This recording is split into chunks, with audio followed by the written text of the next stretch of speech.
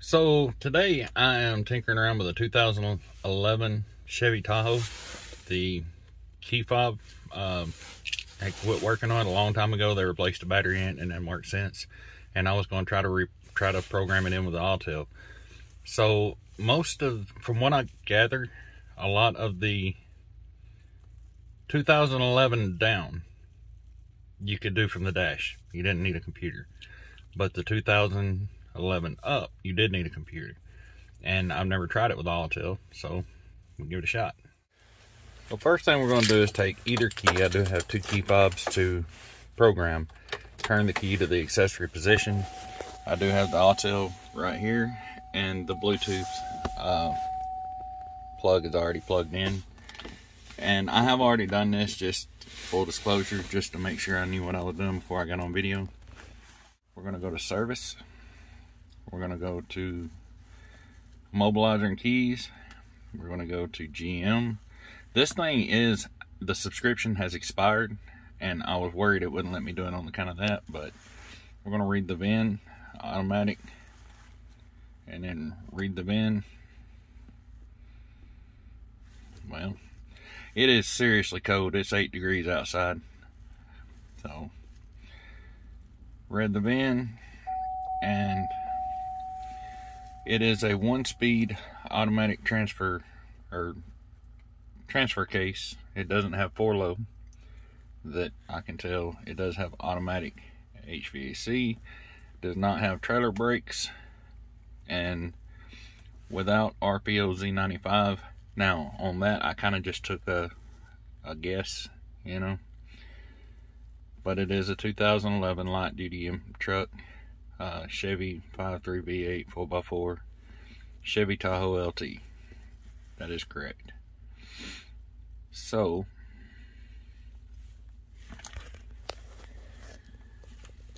it'll get the communication with the vehicle. Shouldn't take long.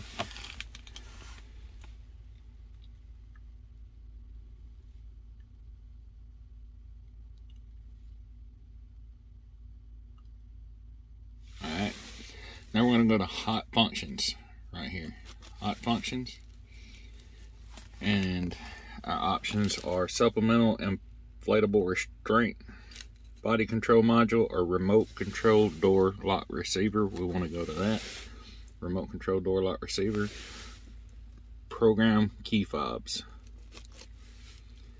Now, I'm just going to click key fob 1. If you guys can see, I'm hoping I'm getting a good shot of this.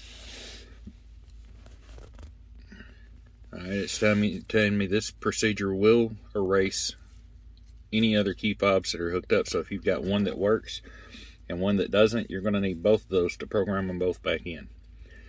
So we're going to go ahead and press enter or OK. So you can see both the key fobs are programmed at this time. I'm going to go ahead and hit program. And even if they were both saying no, it would still work like that. You see it says procedure in progress. Now it says program. Now it says program. I go up here and hit the lock and unlock button and hold both of those down. You'll hear a chime when it's programmed. And you see it says no.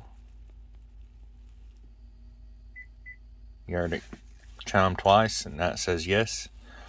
So that one is programmed now. Now this one is the one that we've been using, and it's glitchy. The lock button on it, sometimes it works, sometimes it don't, and I will be replacing this soon, but every time I try to hold both buttons down, it just unlocks the door. So this one is programmed, so I'm not going to mess with it much, because if it comes unprogrammed, I don't know if I can fix it because of it being jacked up. But anyway, that is how to program with Autel. When you're done, you actually hit the done button. Procedure in progress. Done. So now both key fobs work. I get a ton of questions about the Autel because I use it in multiple different videos, and it's the only Scantool that I have. The subscription is out on it, but even though the subscription is out from the last time I updated it, it's still serving me very well every time I need it. I can't think of anything I've tried to get it to do that it didn't do because of the subscription, but I do plan on updating it at a later date. But anytime I use it and I have time, I try to make a video. That way it shows how much of a process, how much of a pain in the butt that procedure is, and all that stuff. I've used it to program injector codes, flow rates, I guess what I should have said. Use it all the time to clear codes, force regens, all that stuff.